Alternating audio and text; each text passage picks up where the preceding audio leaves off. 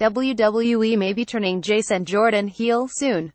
Dave Meltzer indicated in the latest edition of Wrestling Observer newsletter that the sports entertainment company may turn the former NXT Tag Team Champion into a bad guy. The belief is that if the original plan doesn't pan out, with Jordan benefiting from a rub from WWE Hall of Famer and Raw General Manager Kurt Angle, they could have him turn on Angle. It's always possible that WWE could do a storyline where Jordan claims that he made the whole story about him being the son of Angle and that Angle, as well as the fans, were stupid enough to believe it. Within WWE, the belief is that the fans do not buy into the storyline and don't care about it enough to hate it.